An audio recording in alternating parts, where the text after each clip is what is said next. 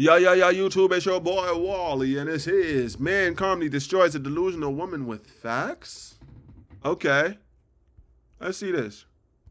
When the wind doesn't blow, when we had really cold days, we were reliant on importing from the EU on coal and on gas. How are we going to replace that in the short term? Quite frankly, I'm not a scientist. What I am doing is listening to what all the experts are saying. We're living in this insane world where the experts aren't being listened to. So this is one of those... Hold up. She literally said, I'm not... Damn. She literally said, I'm not no expert, but the experts aren't being listened to. And I'm listening to what the experts are saying. So what the fuck are the experts saying? She said, dude, this is just when people are talking bullshit, bro. I'm listening to what the experts saying, and it's like, then what is it? What did they say? Purple hair, just stop oil lunatics. It's time to pick a side. We don't have time to waste anymore. Why were you arrested? For sitting down with my friends after they painted a building. I didn't do anything. I sat on a pavement. And now I've got a bit of orange paint on me, and apparently that's a crime now. I'm not a criminal. I'm a scared little kid trying to fight for their future. And to start off with, you're one of the Muppets that makes the world more insane. And she says she listens to the experts. Just watch her not listen to one fact that comes out of this guy's mouth throughout the whole debate. The United Nations has called for no more oil and gas. The International Energy Agency has said we can have no new oil and gas. The IPCC report, the largest global report on the climate crisis, have all said we can have no new oil and gas. How many more experts need to say it? Because we can't do it tomorrow. What are we going to do in terms of transport? That we still need petrol for cars and we need diesel for lorries. How? Yeah, I mean, it's so funny because she's here saying things that it's like, dude, I'm pretty sure the majority of people realize that we should find a different renewable, energy source for us to continue evolving as a human race, because for us to try to evolve off of the energy source that we've used for the last millennia or so, it's not going to be conducive to like a greater planet. We understand that. But it's like this thing that certain people do when it's like, yeah, I'm an activist of something and I want to just yell about what we need to make a change on, but not actually specify how the change is supposed to come. It's like, you can't just yell, oh yeah, no, these gases are bad. Don't you see the experts are saying the gas? Bitch, we've been known that shit was bad. I didn't need you to tell me the experts are telling me that these new gases are bad. It's like, are you fucking stupid? I don't need you to tell me that shit. Of course I know that. What I want to know is, what is the plan then for getting, I don't know, let's say for getting food across country, for getting people from one place to another, whether it's for work or whether it's to see their families or whatever it is. What are your resources, the resources you're going to bring to the table to take care of all of these plights that will come from just shutting off all gas and energy sources? Like, that makes no sense. You know what I mean? And that's don't just say shit. Like, unless you have a plan, like, be quiet. How are we going to get goods into supermarkets without this? Yeah, and also I want to know how you travelled to that interview, how you dyed your hair, and how you probably paint your nails. Exactly. Quite frankly, I'm not a scientist. What I'm doing is I'm looking at the world, and we're living the effects of the climate crisis today. Right now, people are dying. Children are starving. Families are fleeing their home. I hate humanitarians that say this. Bitch, that shit's been happening since the dawn of human existence. Like, that is us. There's always famine happening somewhere. There's always people fleeing their homes somewhere. What does that have to do with any of what you're talking about? That's just a human fact. And the funny thing is, it's not worse now than it has been prior. It's actually better now than it's been prior. So you're complaining about something that has gotten better over time. Like, oh my God, it's frustrating, dude. It's frustrating to hear like dumbasses speak. And you Muppets are also doing similar things by not allowing working class people to go to work, stopping pregnant people getting to the hospital, stopping kids from getting educated. You're a pain in the ass, the lot of you. Your parents is locking in that place. Come on, move towards the lesser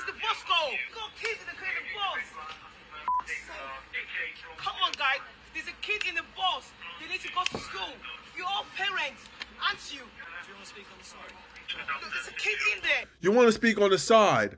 You bitch ass niggas are literally blocking off the road, and there's a kid in a bus trying to get to school, and your bitch ass is telling her to step to the side? A woman that's speaking the truth, you're telling her to step to the side. Why should she step to the side when you're blocking the road? That's so triggering, bro. That's triggering, bro. Punch this nigga in the fucking face, bro. Punch this, bro. I wish she would swing on all these niggas, bro. Shut the fuck up about dolphins, nigga.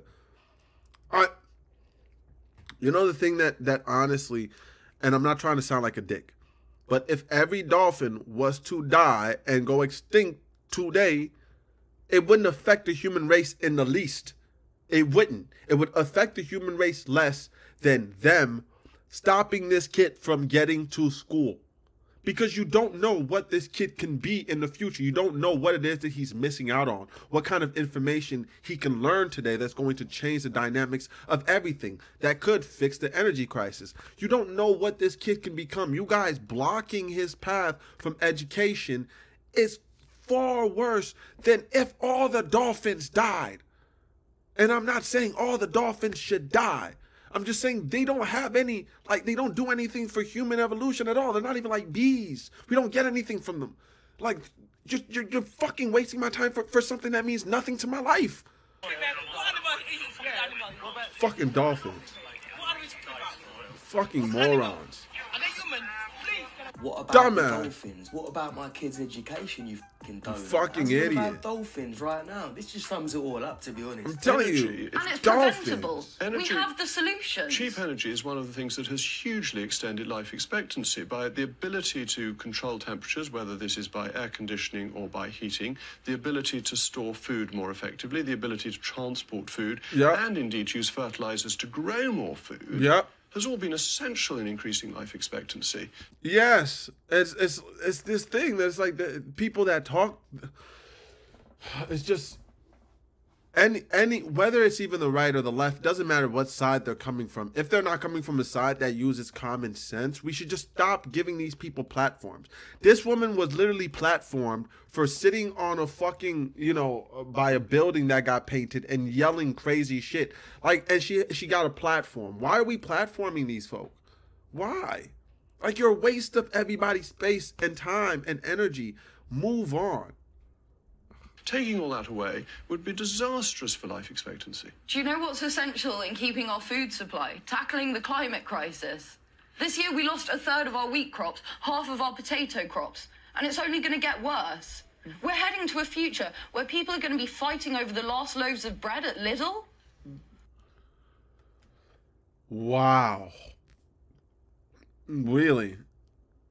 I guess she doesn't realize that in the last 2 years, the food industry has actually thrown away the largest. This was like the largest exercise in waste of natural product and food that we've ever seen in human history. It just was tossing food away. And yeah, it makes sense because of COVID. And so you have to give it that. And since they couldn't keep places stocked up, they would just toss these things. They had so much food thrown away, they couldn't even give it away enough. Like the shelters wouldn't take them. They wouldn't take food. And here she's talking about like the wheat and the potato farms and you know what I mean? When realistically, dude, the thing that she doesn't understand, especially about farming, is that every year isn't the same. The summer didn't last as long every year. The winter didn't last as long every year. The crops didn't get as much sunlight as they wanted. So pretty much, like, these are farming issues. These aren't like, this isn't like something we should look at as like, oh yeah, look at this fact. You know what I'm talking about? But the only way we get our wheat crop is by putting the fertilizers on that come from fossil fuels. How are we going to replace that? That the productivity of organic farming is so much lower than of modern farming methods. We cannot feed the world on organic farming, and you must know that. So if it was a non-binary purple-haired lunatic's choice, we'd all be fucked. How do you expect to feed the world when our crops are destroyed by droughts, floods, wildfires, storms? What? Bro, these things have happened forever. This is the access of human history. Is that no matter what, it doesn't matter what time, it doesn't matter what space we are in history, that's happened. Like, crops would be destroyed by I don't know, natural disasters that would happen because they're natural, and you can't always take in, like, you can't always understand exactly the effects that we have on the planet, and you can't always understand how the planet is going to react to anything. Like, it's said that a butterfly that flaps its wings half the world away will be felt half the world away. Like, it'll start a tornado half the world away. Even if that's a myth, the fact that we had that idea that a freaking, butterfly or a bird or anything with a wing can flap its wing and it creates a tornado, a natural disaster on the other side of the planet, should tell you that it's like the unexpected things are going to happen to our food sources. It always has. That's just history. You've always had weather events that have affected crops, but that actually using fossil fuels for fertilizers and moving on to genetic modification of crops has enormously increased the yield. That since Malthus rate, we've increased agricultural productivity by about 2% per annum. And this is what is allowing people to get extended life expectancy because they've got more certainty of food. And this all depends on cheap energy, which has come from fossil fuels. Jacob, you have 6 children. Do you not care about their future? It's like she hears him say a real fact, and her mind just comes up with something to throw at him that really doesn't make sense. It's like, do you care about your children's future? Well, if you do, then how about you help me shut down all of these different things that helps human beings survive? Like, I don't understand why the fuck that makes sense. It's like, she's like, do you not care about your kids? Then why on earth would you want us to keep using these same ass energy sources that we've used to create the same ass food that we've been using to keep the world fed, when you know that if we didn't use these things, then your kids might starve, and then it might start a whole issue and epidemic around the world? Why would you not join me? It's like, of course he's not going to join you. It's like, dude, I don't want to create starvation quicker than later. Her whole plan is, everybody, let's focus on naturally growing food and natural farming. He's saying, hey, you know that natural farming cannot, at this point where we are in history, ever hope to actually produce enough food to feed all of us and everybody. And also, do not realize that worldwide, everywhere doesn't grow the same food, right? You can't get the same nutritional value from every corner of the world. That's why the world shares. That's why we share our export, because nutritional value is something that's necessary. You need to get nutrition from every aspect of the world. Like it's just a fact. I would say, like, the US realistically would have a terrible mortality rate if it wasn't for Mexico being right across the border and the fact that they import some of the freshest fruit that we get. Like, it's like, it's just like, you have to think about those things, and that takes energy and gas and all of those things. It takes that for us to eat. You remove that, people are dead. Do you not care about them being able to feed themselves? Because right now, under this government's policies, your 6 children are heading towards a future that is filled with life-threatening extreme weather events, crop failures, famine, war. Suffering on a scale completely unimaginable. So right now your kids are on a trajectory that human beings have consistently been on. So they're not on anything different. Your kids are going down the same road humanity has gone down forever. Like, she's trying to make it seem more dire than it is. Like, no, you're literally just saying what things have always been. It's always been like this.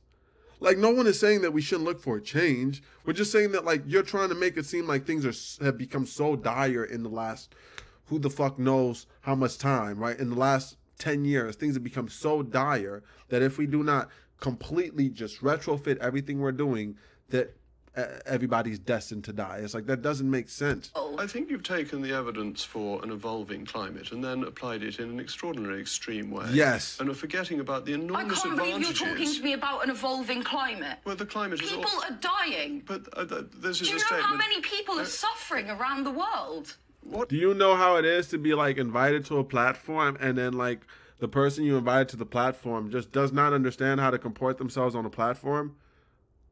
Because that's what you're doing. Like, you weren't invited here so that you can. How can you even say this to me? No, you were invited here so you can have a conversation with the guy. What evidence is there that this is because we're using fossil fuels, that the climate evolves, but more people die each year from cold than from heat, as Have you know? you read the IPCC I've report? looked What at do it. you mean? What science? Well, but in terms, you're making extreme claims, but you're suggesting by not using fossil fuels, we would not produce the food we need to feed the world population. I'm that would be suggesting that if tomorrow. we keep on heading down this genocidal path of mass destruction, then no, there won't be any foods in the supermarket. Then we will see vast swathes of the world uninhabitable. We will see mass displacement of people. But if you took out fossil fuels tomorrow, you would simply not have the productivity of agriculture you need to feed 8 or 9 billion people. And that would be tomorrow. She doesn't understand at all, bro. And this is the thing that a lot, and I'm gonna tell you, like, it's not women, like a lot of people do, right? A lot of people do this thing that triggers me because it's like him and her are not in opposition. He and her are not in opposition.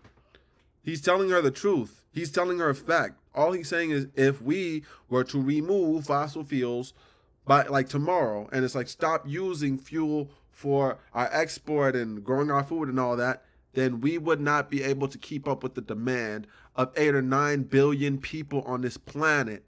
And it would create exactly what she's talking about. A massive famine. Like, it would be terrible.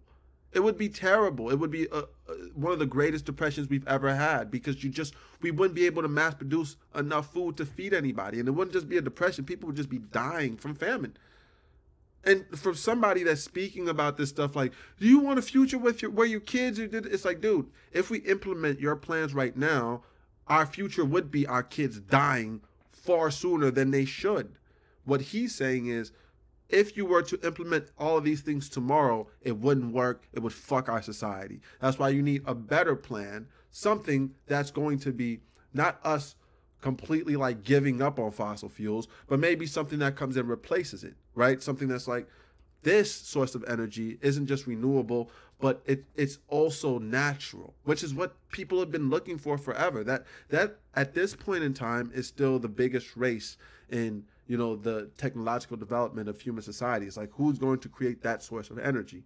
That's what they're doing. Like, for her to just be here like, oh, well, let's just shut down everything that we're doing so that, like, we can hopefully make it through. It's like, no, don't just hopefully walk through situations. Come up with a plan first. Don't just talk out your ass. Plan. I'm not saying you shouldn't reduce emissions. I'm not arguing that. I'm Exactly. simply saying you must do it when you have the technology Exactly. to replace the energy that you're using. Exactly. It's that simple, lady. Use your brain. Common sense. You can be mad all day about, oh, the planet is dying, but what are we going to do right now, respectfully, to change that instead of just like throwing out a bunch of ideals that don't make sense realistically? Because otherwise, all the consequences you're arguing for will happen immediately. We will Exactly. All of the consequences you're arguing for, all of these things, the famine that you're talking about, it will all happen immediately. The world will crash. And for you to not see that is just nuts. not have the food we need to feed the population of the world. This whole debate is basically like the calm father shutting up his delusional daughter. She doesn't care what comes out of his mouth, whether they're facts or not, whether it affects the population long term. All she cares about is trying to look like the good person, a little virtue signaller. But she's probably just a little rich kid that needs some meaning in her life. She's the same muppet that vandalised the Van Gogh painting and also tries to vandalise buildings all the time. Bruh. What is worth more, art or life?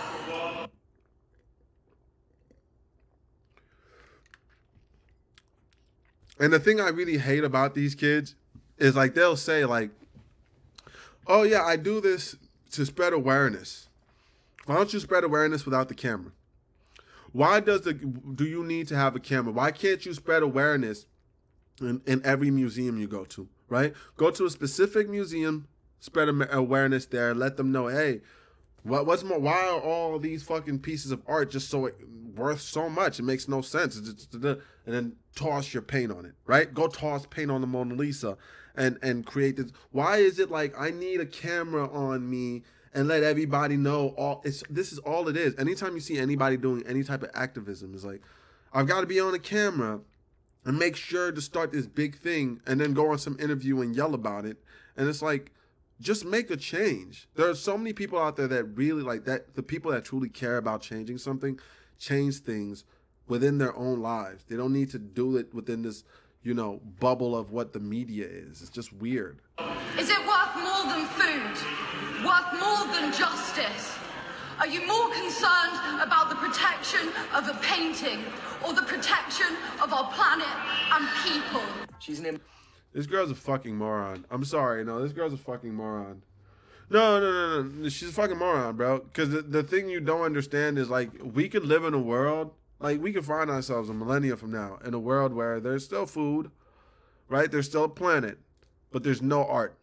There's no beauty. And human beings live the saddest, shittiest lives of, like, we see movies of them all the time. All the time. What do you think the Hunger Games is? Do you think there was culture in the Hunger Games? Do you think there's beauty in the Hunger Games? There's art in the Hunger Games? No, because all they can do is survive. And you have these people that are just consistent. They talk out their ass. It's like, what's more important to you, a fucking painting or I planet? Like, why do we have to choose? Why can't we have both? Why can't we have a planet and a painting? Why? Why can't we have beauty and we can also have the thing that envelops it all? A house, a building, a family. Why do we have to choose?